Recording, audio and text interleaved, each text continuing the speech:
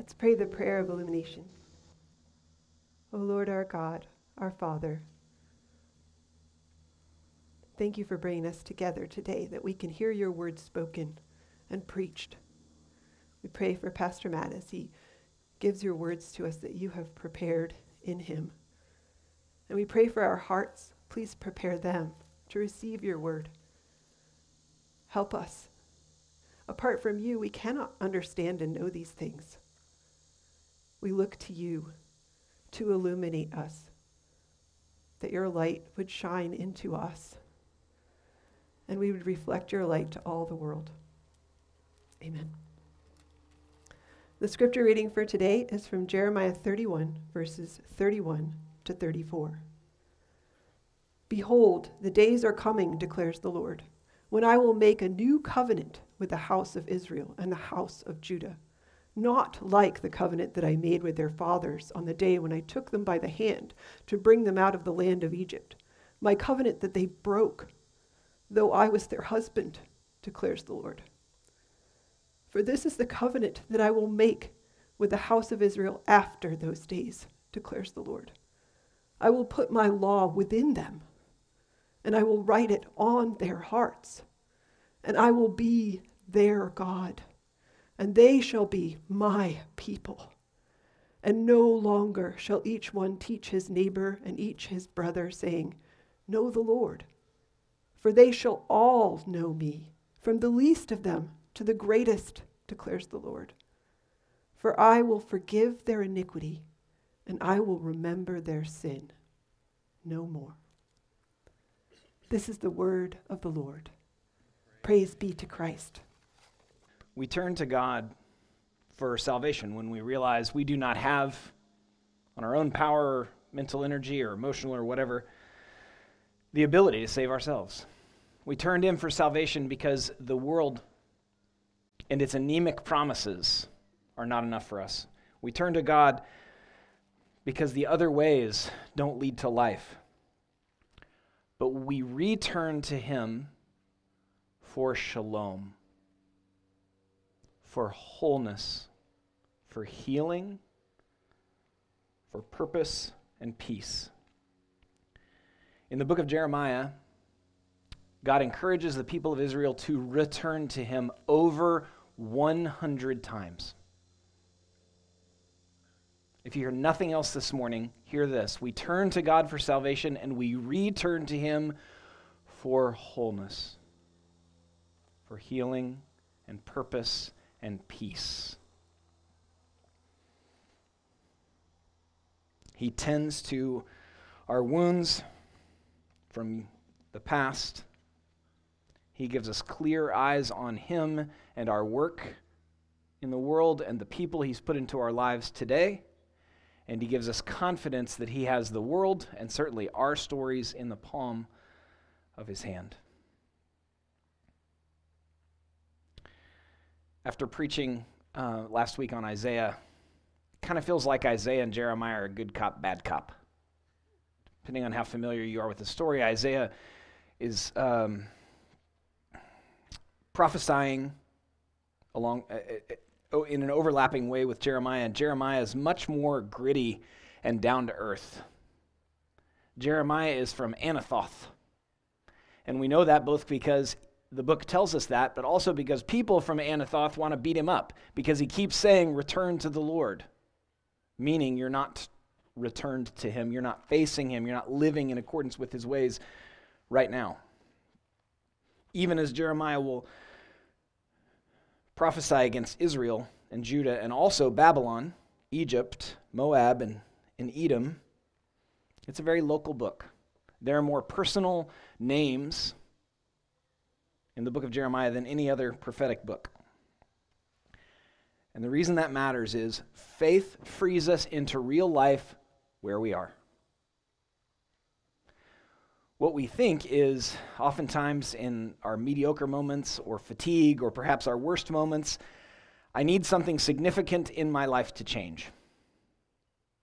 And the with God life has a far better promise that it alone can deliver, which is God in us frees us to do all the things that are already in front of us instead of a different life. Philippians 4:13 maybe should be on as many signs as you see. For I can do all things through Christ who strengthens me, which does not mean that you can fly. It means that you can do all the things in front of you without disproportionate anxiety or fear or shame. It means that that thing that you still have nightmares about can actually be healed by holding it up to God, asking Him why, and asking Him to tend to it. And saying, how long is it going to be this way? Rarely is that instantaneous healing, but some of the healing is found in being that straightforward with Him.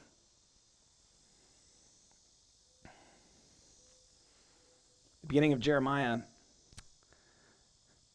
God encourages him to look at almond blossoms, which he would have then seen every spring, which reminded him about the character of God. Then he saw an image of boiling water sweeping over the country from the north. These are two images that function as guardrails for Jeremiah and for his prophecy to the nation of Israel. That God is good and we can count on His mercies being new every morning, and that the world is a big mess. And He's going to continue to discipline the nations in His timing and His ways. Very similar to Psalm 1. It reminds us how good it is to meditate on the gospel and the law of the Lord. And then Psalm 2 says, why do the nations rage and the people plot in vain? That's our reality. Those are the guardrails of Scripture. Jeremiah 1, Psalm 1 and 2, very similar. I hope that you gaze things in this world and remember God and His promises. Is that a mourning dove or an owl that was hooting at us about 20 minutes ago? Jesus said we look at the birds and remember that God cares for us even more than them, and indeed knows the number of hairs on our head, and that's a metaphor. If you have no more hair, He still loves you and knows everything about you.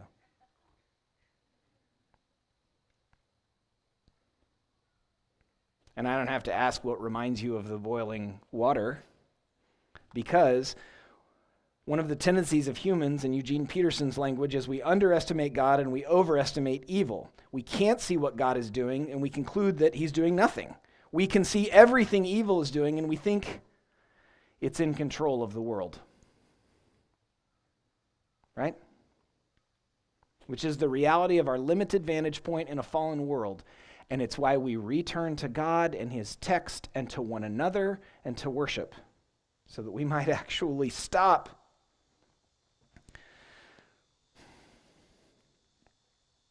misunderstanding God and evil. Even though we cannot see what God is doing, we trust Him.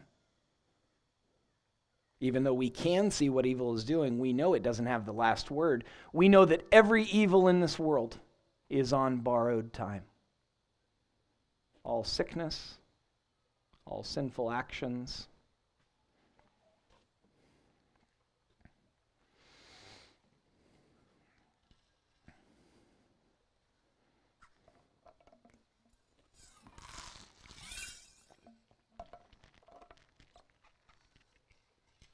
Jeremiah lives at a very interesting time in Israel's history.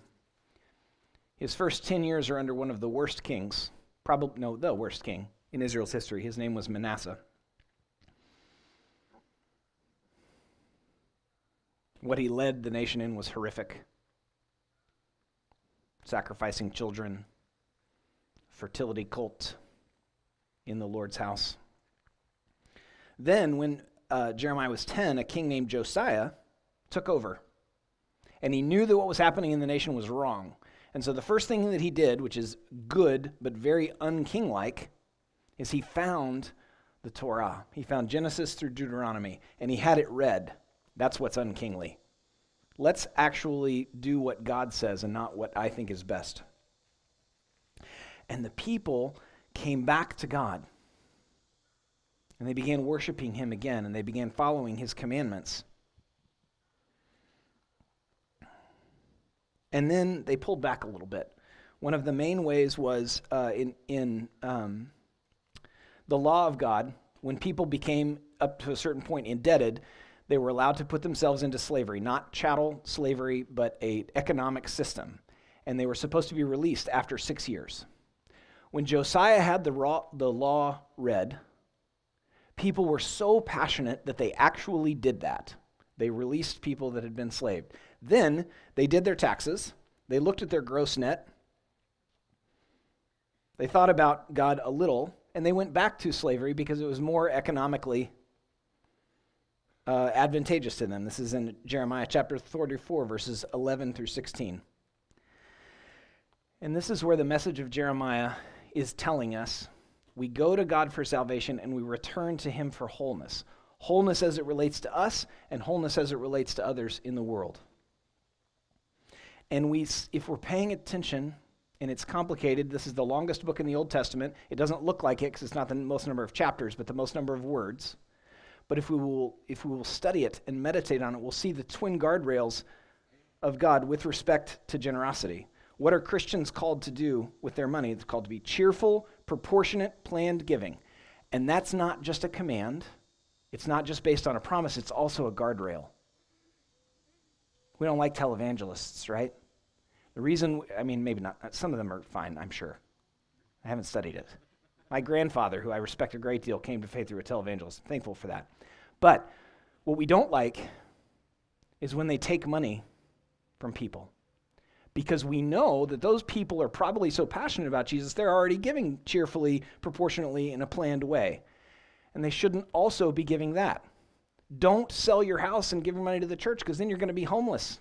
And your taxes are going to be a problem next year, right? Because you're going to make money on your house. My point is, I'm saying this, I'm not trying to say it flippantly. The commands of God with respect to generosity are not only good, there's a guardrail to them also. Where in a moment of passion, we might want to give more than we actually should. And there's a spiritual component to this also, where the people were so passionate, and then that passion didn't continue. And they made the mistake that many of us make, and there are again two ways. One is to expect it to feel the way it felt at the beginning or the middle of our faith all the time. The other problem is to never expect our mind and our heart to deeply connect with the gospel. It will sometimes connect in beautiful ways, and sometimes it will not. But we can continue to trust God and his promises and his commands in our life. In 1997, I heard a speaker named Tony Evans, Baptist preacher, and I remember almost verbatim the end of his sermon because it just clicked. He said it's like Rocky V. When Rocky's getting beat up and he can't get up, and he remembers how he got up against Apollo Creed and he still can't get up. And he remembers how he got up against Clubber Lang and he still can't get up. Tony forgets the name of Ivan Drago. And he remembers how he got up against the Russian and he still can't get up. And then he remembers his trainer Mickey saying, get up, you bum, because Jesus loves you. Or because I ruined it.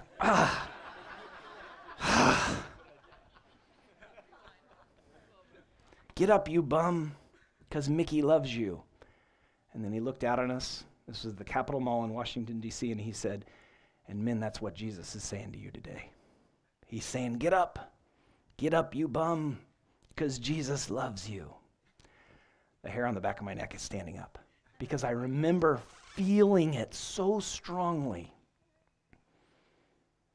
And that has not happened every Sunday of my life. And it's not going to happen to you every Sunday of your life.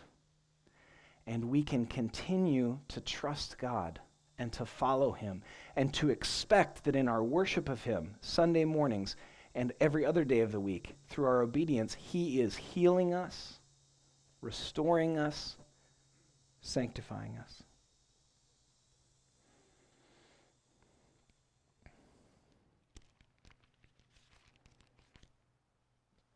Jeremiah 6:16 says this, "Thus says the Lord, stand by the roads and look, and ask for the ancient paths where the good way is, and walk in it, and find rest for your souls." Does that sound familiar? Jesus is loosely quoting this in Matthew chapter 11 to describe what faith in him does and is the thing that gives us rest to our souls. These ways are ancient, and they are the only ways that can actually give peace to our minds and hearts.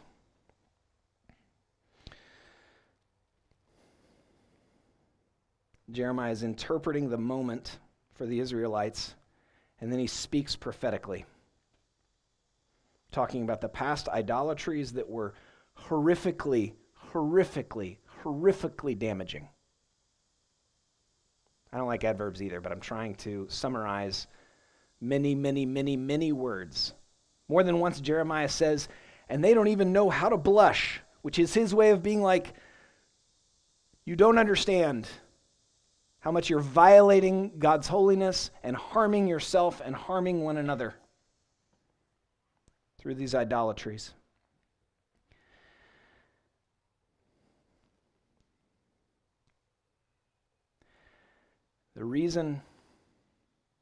One of the reasons that matters to us to attend to today, it is never, ever too late to heal or to repent of old wounds or old sins. You know how I know that? Because you're sitting here.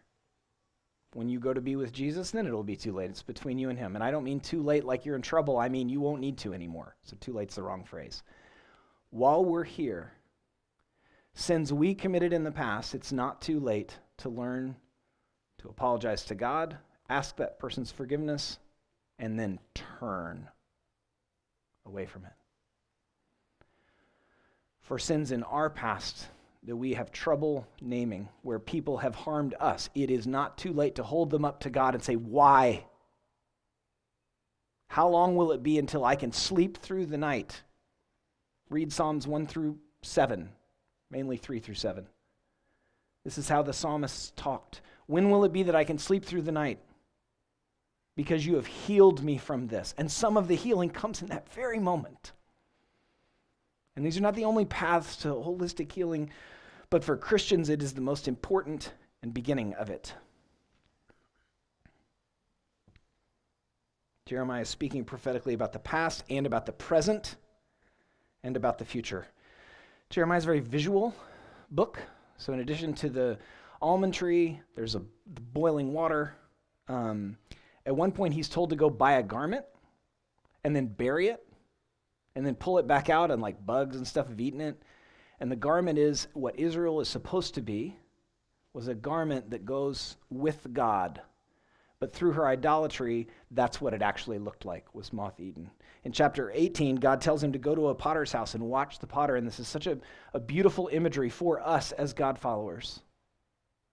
Because pottery is both useful and beautiful. But when it's marred, both things are lost. Both our beauty is made in the image of God, is not lost forever, but it's marred when we sin, when we reject God and choose our own way, the world's ways. But also our heavenly citizenship on earth, the good we're called to do through forgiveness and work and generosity and using our words to build up and not tear down, those are the things that are lost.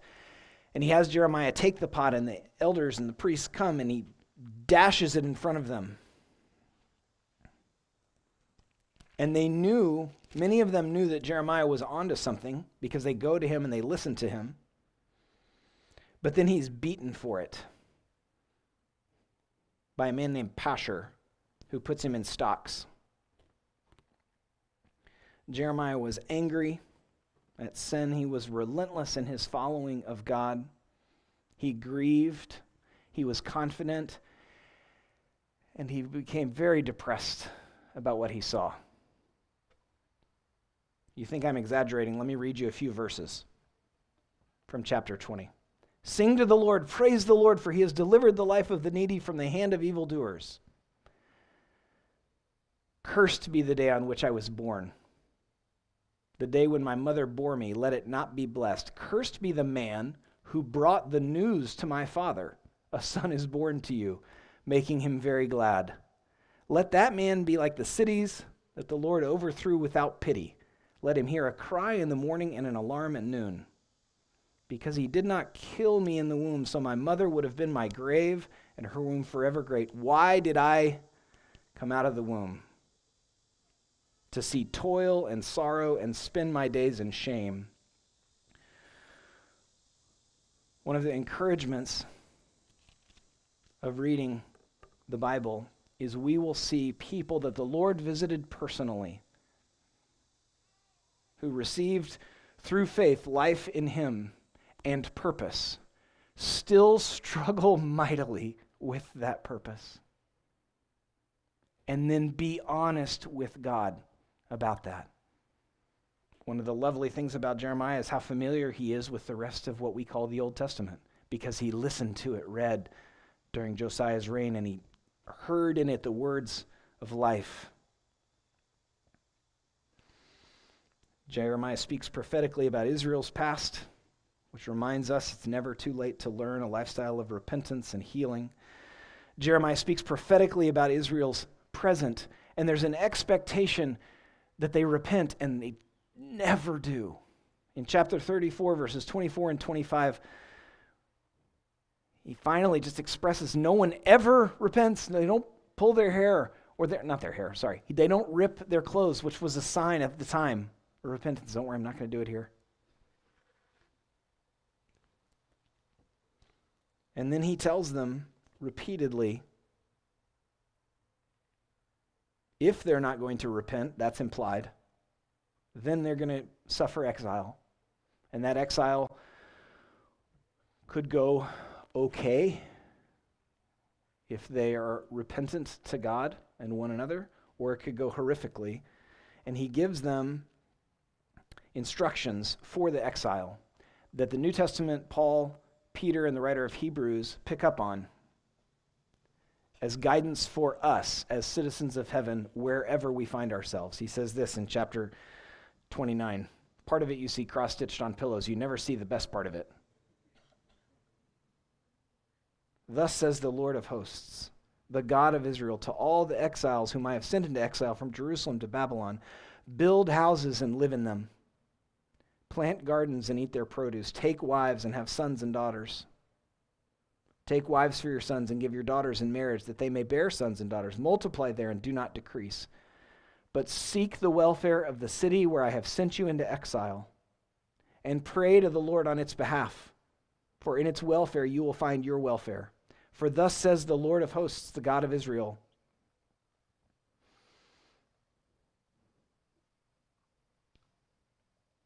I'm not going to read the rest of that because it's about the other prophets who were lying.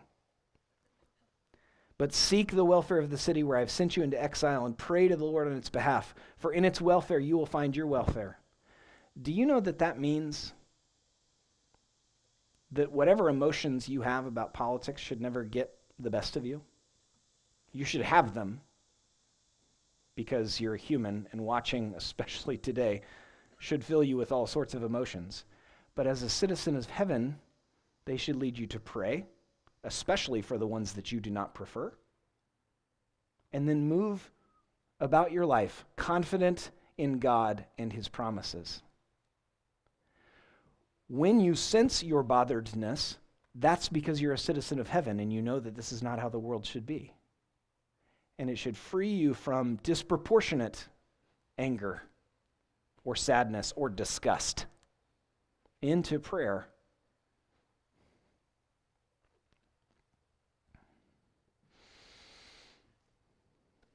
And then Jeremiah buys a field in chapter 32. Remember, I said he's a very visual prophet. And this would be like us going to the easternmost part of the Ukraine and buying a house. And I said the Ukraine, it dates me. Easternmost part of Ukraine. I grew up the Cold War when it was called the right? Why does Jeremiah buy a field? He doesn't have any family. He wasn't married, doesn't have children. As a symbol that the Lord will return his people. That he doesn't forget his people. and that he will restore them.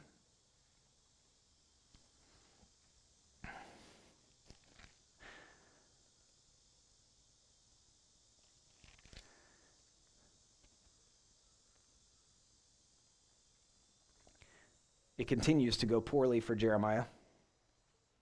At one point, the new king, Jeremiah, served as a prophet under 4 different kings, throws him into jail, and brings him back into the king's house, starts feeding him, but wants to keep it a secret because he was a passive, weak king. His name's Zedekiah. And then he lets someone take Jeremiah and throw him into the mud. And the text tells us that Jeremiah sank into the mud.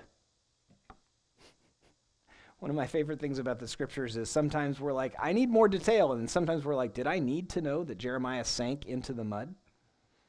Part of the reason he sank into the mud is one of his few friends, one of 2 people in the whole book that are recorded as listening to Jeremiah and actually doing what he said, is this Ethiopian servant in the house of Israel who fashions together all these rags and instructs Jeremiah with how to loop them under himself and pulls him out of the muddy well where there was no water. It will, at times, be challenging for you to be a Christian person in your family. It will at times be challenging for you to be a Christian person in your place of business. It will at times be challenging for you to be a Christian person in friendship. And that's part of the reason that God tells us that Jeremiah sank down into the mud. That literally happened to him, and it will metaphorically feel that way to us. I was sitting with a friend recently who, after a partially legitimately caused explosion of anger, ran around yelling at people. And I gently tried to encourage them, you could tell them you're sorry. And this is what my friend said.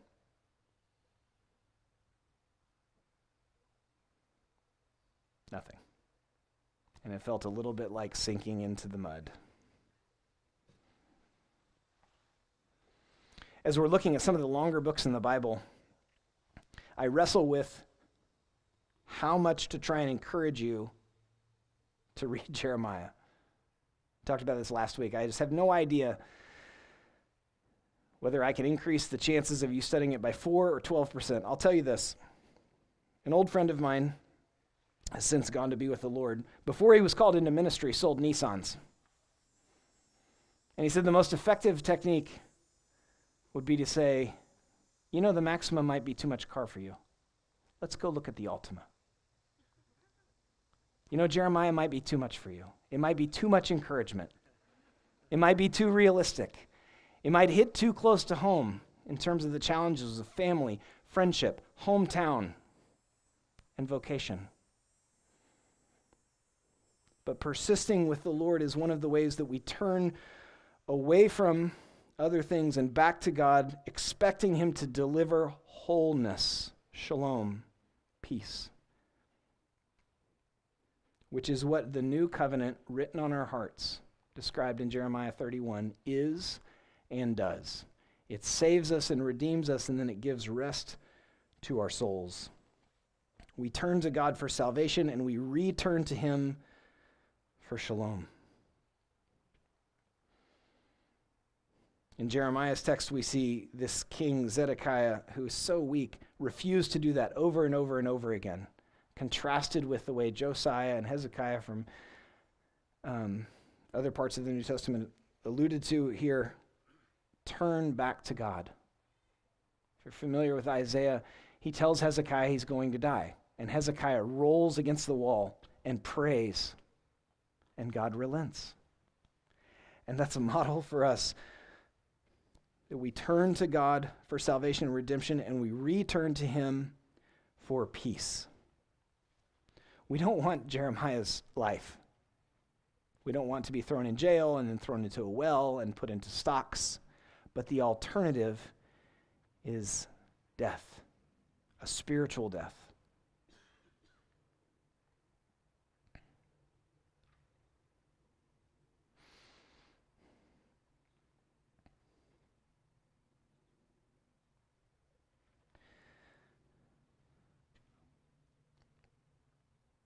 Through the book of Jeremiah, we see that the with God life is marked by daily, honest, emotional engagement with God, and that gives rest to our souls. Through the book of Jeremiah, we see the challenge of dealing with enemies. And let me be super clear about this. There are people in your life that are not for you. And the with God life frees us from retaliating against them into wise engagement with them. Careful. We see that with Jeremiah. He knows that Zedekiah is against him. Zedekiah asks his advice, and Jeremiah's like, "You're going to throw me in prison." Zedekiah's like, "No, I won't." And then he gets thrown into a well instead. You have people in your life that are not for you, perhaps at your place of business, perhaps in your family. They may not be trying to get you this way and put you into stocks. Do we even have stocks anymore?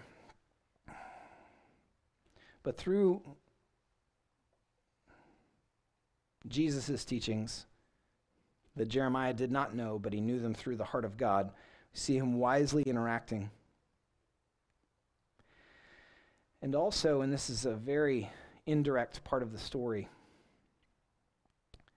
we see him cherishing a couple of friendships. One with the Ethiopian and another with Baruch, who wrote down a lot of his words. We believe in one of the great gifts of the kingdom is spiritual friendship, which is part of why this is important. This is where we can make and then cultivate spiritual friendship. Jeremiah speaks prophetically about the new covenant where God no longer, that's not the right way to say it, because the new covenant builds on the old. It does not separate from them. Jeremiah interprets and speaks prophetically about the new covenant where God gives us a new heart and writes it on our heart, his love and protection and promise for us. And then we respond in gratitude and obedience and in returning to him with the full expectation of his shalom. Let's pray.